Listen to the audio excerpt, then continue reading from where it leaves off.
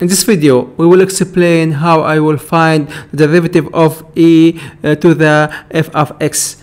In fact, I have the derivative of e to the x equal e to the x.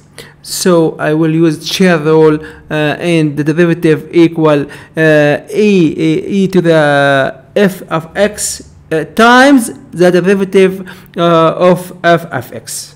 First example, the derivative of e to the x squared plus 2 equal to e to the x squared plus 2 times the derivative of x squared plus 2. The derivative equal to 2x times e to the x squared plus 2. Second example, the derivative of e to the sine x equal to e to the sine x times the derivative of sine x.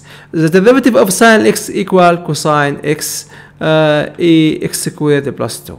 Thanks.